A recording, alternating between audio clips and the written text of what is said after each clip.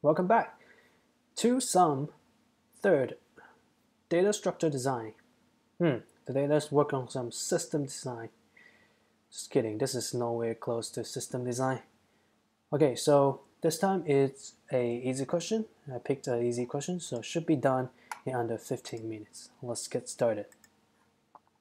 So design and implement a TwoSum class is to support the following operations: add and find. Okay, so add is adding the number to an internal data structure, and find is to find if there is existing there exists any pair of numbers which sum is equal to the value. So we have add 1, 3, 5, and then find 4, which is true because 1 plus 3 is equal to 4. And then we have 7, which is false because we can't find any addition of numbers among these three that is equal to 7.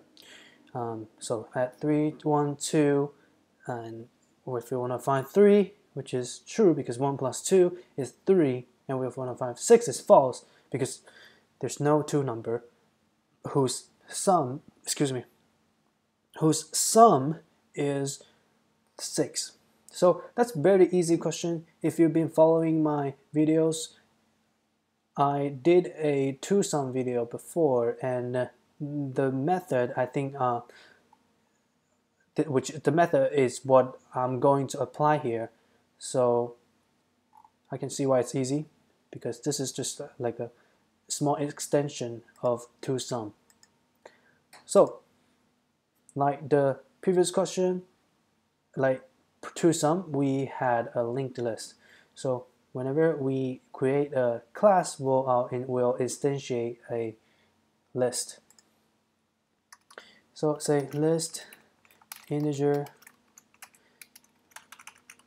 list, and then we'll instantiate the list here. So list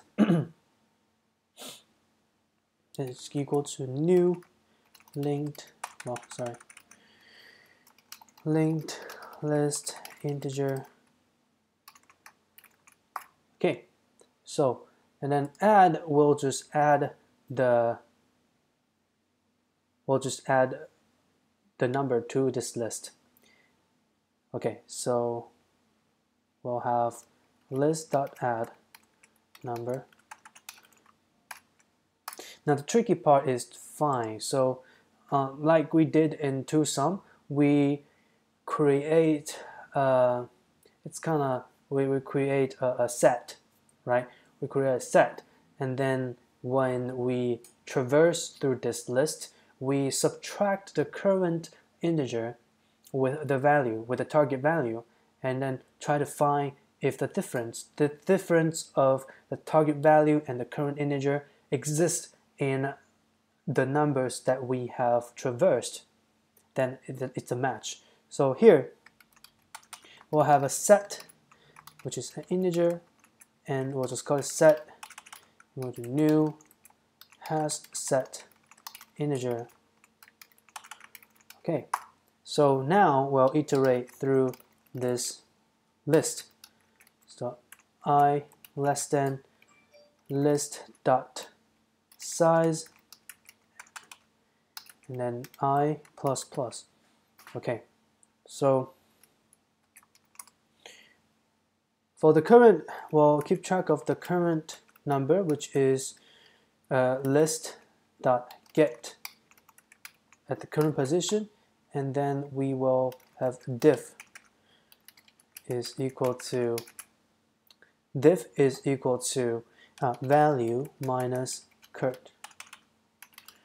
And so if set contains this diff, right, that means we have found a match. So if set contains diff, then which means we'll return true because we have found a set, or we have found a pair, the pair of numbers we want.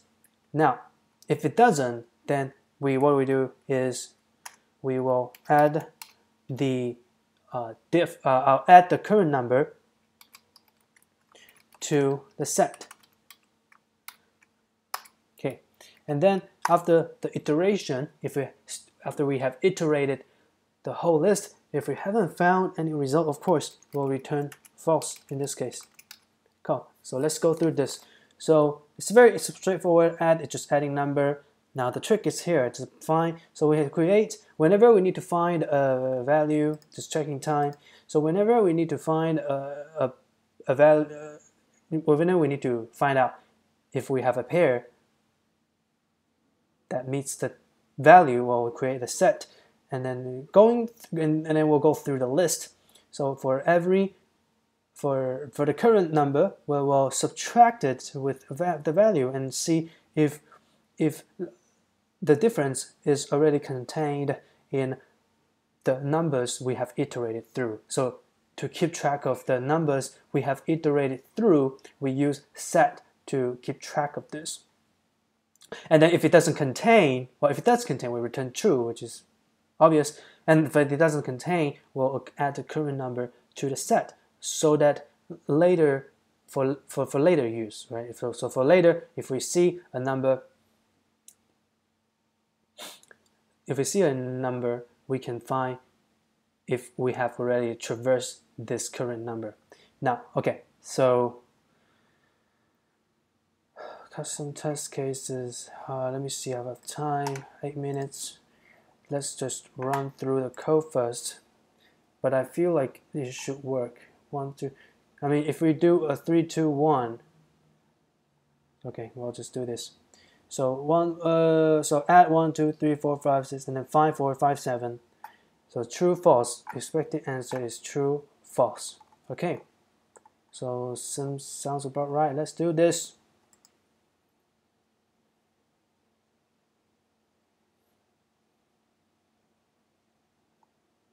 What the fuck? Time limit exceeded. Let me try it again.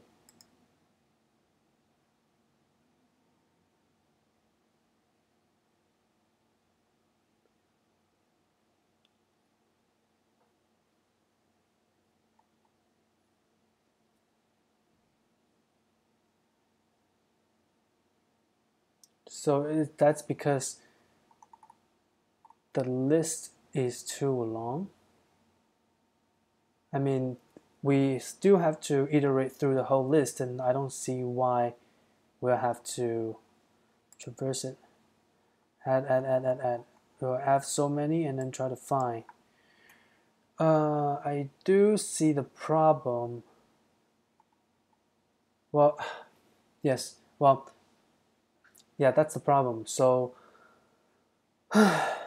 yeah. So it looks like for every find, it takes a linear time to go through the. It takes us linear time to go through the list. So if I have n find, then I have a n square.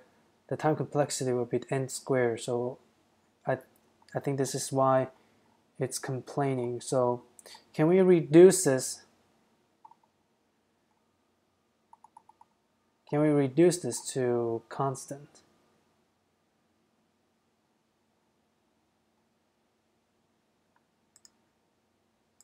God damn it.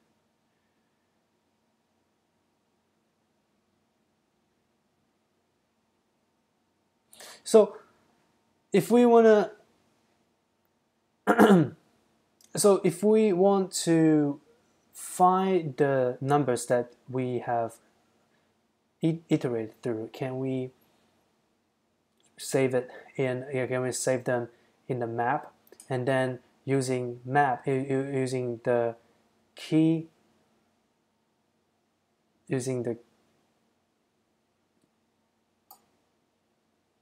well, actually, I think it should be array list. That's why it's complaining. Array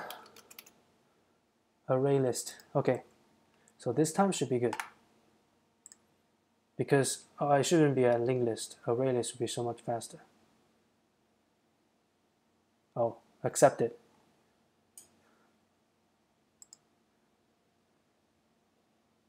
Wow. Okay. That was unexpected. I didn't know I would solve this problem so fast. Okay, I solved it in 10 minutes. So, well, yes, lesson learned from this, because I haven't worked on array list or linked list for a while at job. It's kind of interesting that what LeetCode is doing here is totally irrelevant to people's, software engineers' daily job. I rarely use this. So that I kind of forgot about it. So array list, yes. So array list, instant access to random nodes, and that's why you need to convert it to array list, and so that whenever you access the node one by one, you will get instant time. Anyways, I think this is a very simple question. If you're still in college, this should be very straightforward for you to understand. And for people who been in the industry for more than 2 years, I'm kind of getting rusty on this. Jesus. Okay, anyways, thanks for watching, and I'll see you next time.